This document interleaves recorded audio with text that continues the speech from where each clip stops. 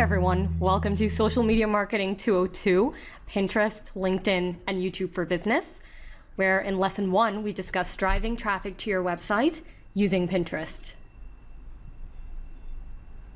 In Lesson 1.1, for SMM 202, we have an introduction to Pinterest. Let's begin. So I'm sure several of you have heard of Pinterest and how it's a visual pinboard. How Pinterest is really taking social media to the next level by introducing a more visual and more graphical element to interactions in the social media universe. But here's basically just a snapshot of my home and newsfeed on Pinterest. And here we can really see a lot of the graphical elements that are being portrayed on Pinterest via different boards and different people. In fact, you don't even need to follow anyone to have a full home newsfeed. Pinterest automatically pushes content to your newsfeed based on items or things that you might be interested in.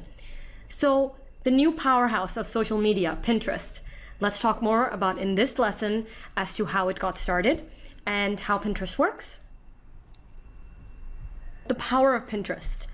Pinterest is an online bulletin board for your favorite images, and it was launched in 2010. So it's been 3 years. It's quite a significant amount of time. However, we're really seeing that the interest and popularity of Pinterest exploded in 2011.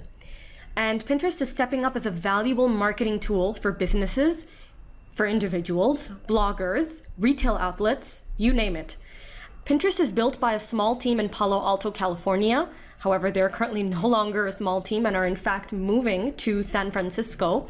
It's well funded by a group of successful entrepreneurs and investors. So what's so great about Pinterest?